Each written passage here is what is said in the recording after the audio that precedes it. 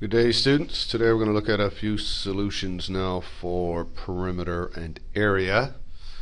These are taken from the sample assignment in chapter 6, book 3. And the sample assignment starts on page 35, but these two are taken from page 37, page 38. Find a perimeter and area of each figure. Find the perimeter and area of each figure. Okay? Now let's look at 12b first. We have a triangle. We're given the three sides of the triangle. Okay, 7.5 meters, 7.23 meters, and 8.43 meters. So getting the perimeter, which means the distance around something, for perimeter we always add up the sides, okay?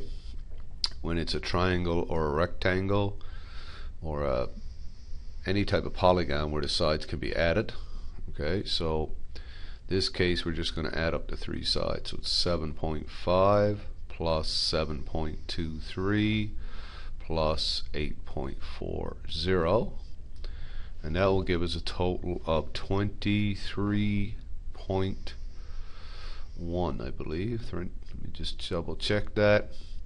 And this of course is meters when it's perimeter, just meters, not meters squared, not meters cubed, just meters for perimeter, just adding up the lengths around.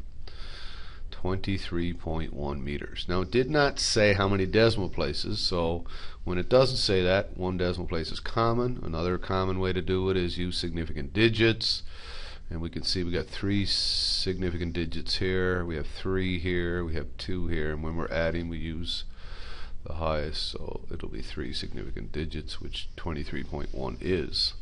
Okay, well, it's 23.13 actually, I think, right? When you add them all up, yeah. And we'll take off the 3 and go 3 significant digits, not 4. So either or, but most cases it's usually one decimal place anyway, if you're not sure. Okay. The second one is the area. Now the area of a triangle is a specific formula, and I'm sure you've seen it in class. It's half the base times the height. Now base and height is important here. Base and height means these are perpendicular to each other. There's a right angle between the base and the height. So if I see that as a right angle, then I can refer to this side as the base. So this would be the base, and the side that's perpendicular must be the height. So this is taken to be the height.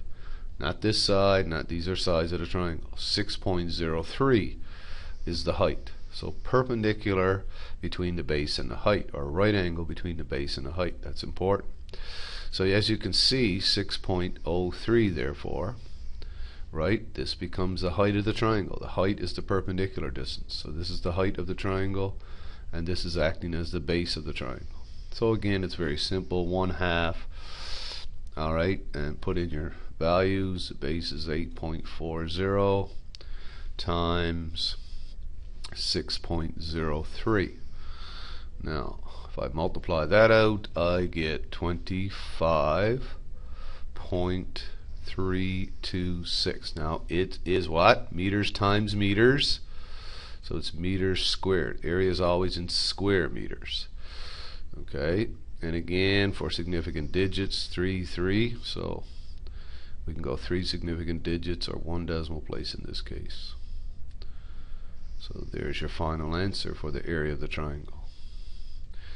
Now in the second one, okay, in the second one we're asked, okay, I'll just put a line down to split the two. The second one is a circle. Now the perimeter of a circle, of course, has a specific name. Okay, the perimeter of a circle is its circumference, right? So the perimeter of a circle is the same as the circumference, the distance around. Now you just can't add up anything because you don't have any sides. It's not a polygon. Okay, so the perimeter here is a specific formula. The perimeter of a circle, and I'm sure your teacher has gone over this as well. The perimeter of a circle, of course, is 2 pi r. 2 pi r, 2 times pi times r. That's a specific formula that you have to memorize, okay? So I'll put a little asterisk around that. You should know that formula. So all you do now is put in the radius. However, if you look at the diagram, what do you notice?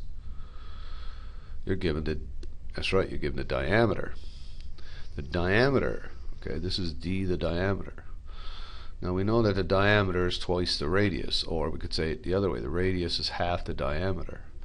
We need to find, right, the radius for the formula. So you got to do half of 23.4 first. That's the first thing you have to do. You have to get the radius.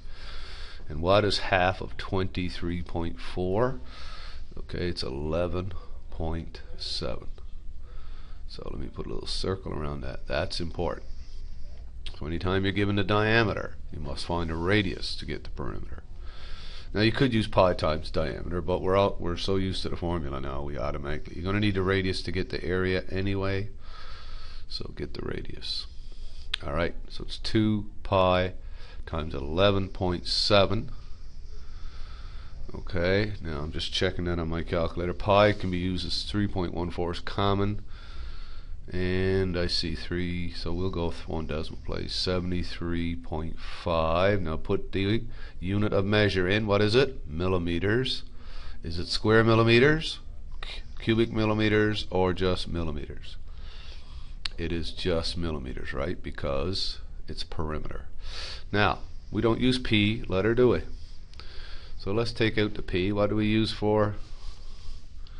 Much more common to see what here? Exactly, circumference. So let's put that in.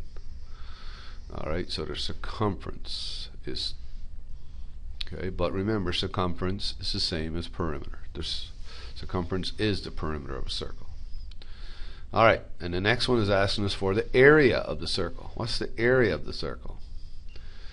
Okay, and the area, of course, is pi r squared. Alright, pi r squared. Now, if I look at pi r squared as a formula, again, I need the radius, right? So what is the radius? The radius is 11.7. We got to square that value and multiply it by pi. And again, you can have several decimal places here because pi is 3.14159 or those who are using 3.14.